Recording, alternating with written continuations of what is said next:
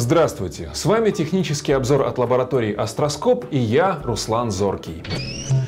В любой мастерской по ремонту электроники должен быть хороший стереомикроскоп.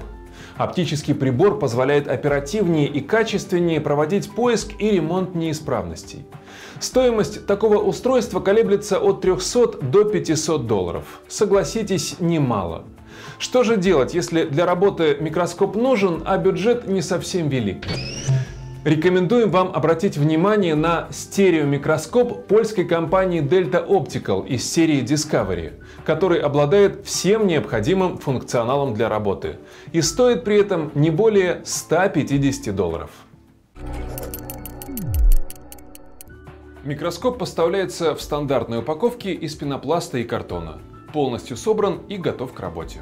Комплектуется двумя окулярами, стереообъективом, пылезащитным чехлом, резиновыми наглазниками, черно-белым диском для рабочего столика, инструкцией и ключом для регулировки силы натяжения макровинта.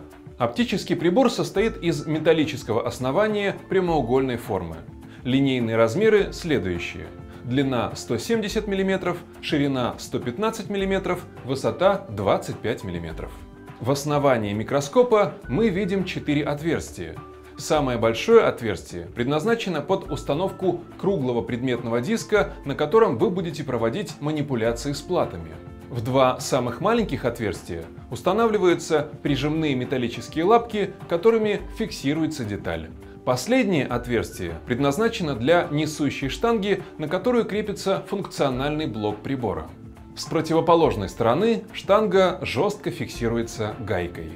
Функциональный блок микроскопа состоит из коаксиального механизма фокусировки, двух ручек грубой настройки резкости, ручки фиксации блока на штанге и бинокулярной головки. Вся конструкция имеет возможность поворота на 360 градусов. Функциональный блок значительно тяжелее основания.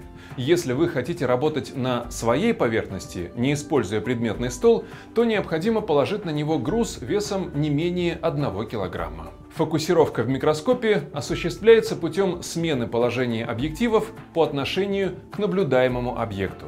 Механизм фокусировки металлический, рабочее расстояние 50 мм. Предусмотрена возможность регулировки силы натяжения коаксиального механизма. На левой рукояти фокусировки есть отверстие под специальный ключик.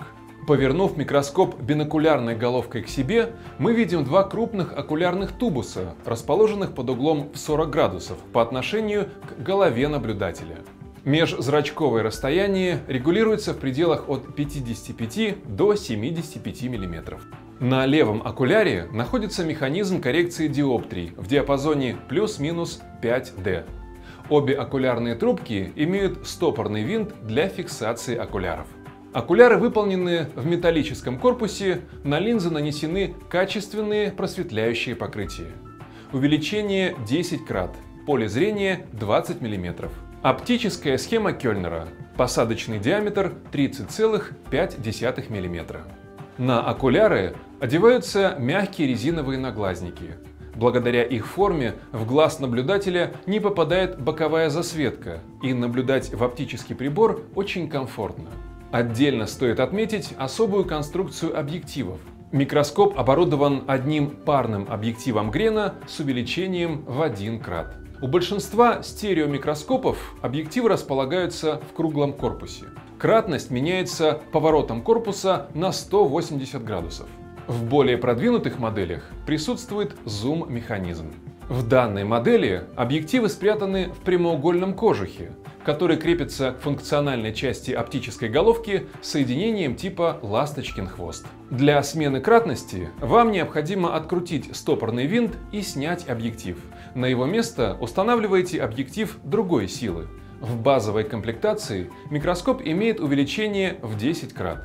Доукомплектовав прибор окулярами на 20 крат и трехкратным объективом, вы можете расширить увеличение до 60 раз. Микроскоп не имеет подсветки. Для работы вам необходимо ставить возле оптического прибора яркий источник света. Желательно иметь два осветительных прибора с правой и с левой стороны. Это уменьшит количество теней. Для оценки качества изображения посмотрим на несколько плат оперативок, набор минералов, монеты, ювелирные изделия и прочее. Для фиксации изображения используем цифровую камеру в 3,1 мегапикселя. Мы протестировали микроскоп на увеличении в диапазоне от 10 до 60 крат. На увеличении более 30 крат наблюдается значительное падение яркости. Необходим дополнительный, более мощный источник света.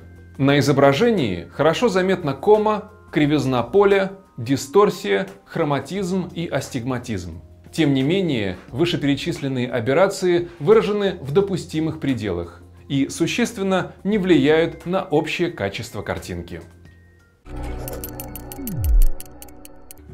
Delta Optical Discovery 30 – это самый простой стереомикроскоп для пайки. Пользоваться удобно, сборка качественная, все детали выполнены из металла, коаксиальный механизм хорошо смазан.